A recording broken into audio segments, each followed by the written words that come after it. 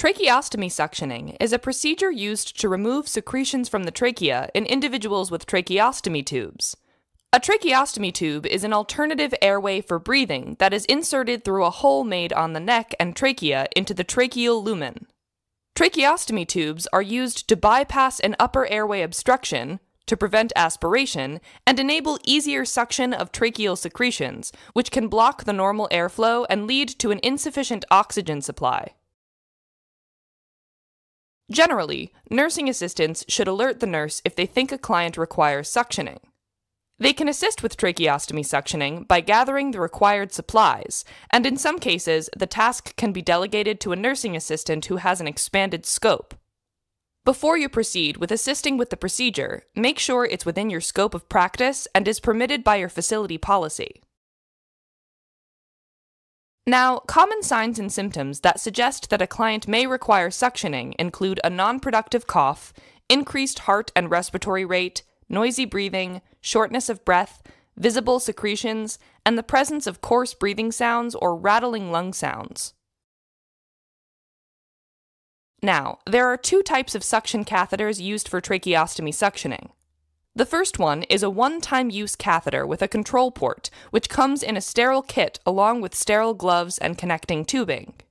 This catheter is sterile, which minimizes the risk of infection. It's transparent, which lets the nurse see the secretions and fluids being suctioned out, and it has the thumb control port, which enables suction control. One-time use suction catheters typically have a tip with a single opening and come in various sizes. For clients who require mechanical ventilation, a closed or inline suction catheter can be used without disconnecting the mechanical ventilator. They are typically used in intensive care units. These catheters are wrapped by a sterile plastic sleeve, so sterile gloves are not necessary. Instead, the nurse can use the regular or clean gloves. Switching gears and moving on to the supplies. If this procedure is within your scope of practice and facility policy, and you're assigned to gather supplies, confirm with the nurse what supplies are needed and the proper sizes. Supplies for this procedure include mask and goggles or face shield, bath towels, cloth or disposable paper drape, sterile cup, sterile water or saline, and sterile or regular gloves depending on the type of catheter. Most importantly, you need a suction device, connecting tubing, and suitable size catheter. If needed, you should also get a nasal or oral airway and a small Y-shaped catheter adapter if the catheter that is used does not have a control port. Additionally, make sure you always bring one extra sterile tracheostomy of the same size and an obturator in case of complications, such as blockage or accidentally dislodging the tube. For the procedure, the client should be in a semi-Fowler or sitting position with a bath towel, cloth, or paper drape over their chest. Perform hand hygiene and apply clean gloves. Use a face shield or mask because suctioning can cause splashing. Next, fill the wash basin with sterile water or saline. Now, let's focus on one-time use sterile catheters. The nurse will ensure that the tracheostomy tube is securely tied and will hyperoxygenate the client for 30 to 60 seconds with 100% oxygen. Hyperoxygenation refers to the administration of excess oxygen in order to prevent hypoxia, which is a condition when there is not enough oxygen to meet the needs of the body. Next, the nurse will insert the catheter into the trachea and rotate it to make sure that all of the secretions are suctioned out.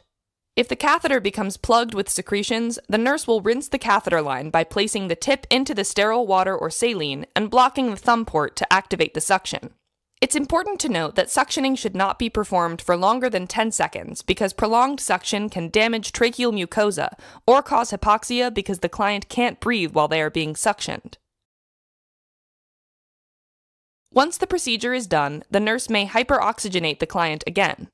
Remove the bath towel, cloth, or disposable drape, reposition your client, and clean up the supplies. Finally, remove the gloves, face shield, or mask, and don't forget to perform hand hygiene.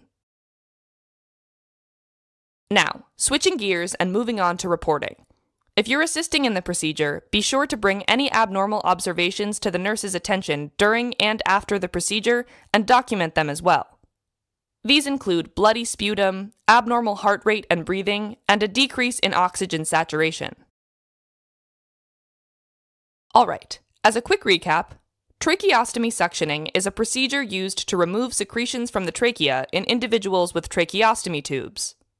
Understand your scope of practice and facility policy before assisting in the procedure. Two types of catheters include one-time use sterile catheters with a control port and closed or inline suction catheters. Supplies for this procedure include mask and goggles or face shield, bath towels, cloth, or disposable paper drape, sterile cup, sterile water or saline, and sterile or regular gloves depending on the type of catheter.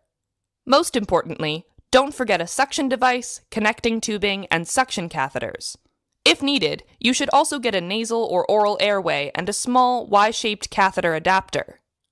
Also, always bring one extra sterile tracheostomy of the same size and an obturator in case of complications. During and after the procedure, be sure to report and document any abnormal observations.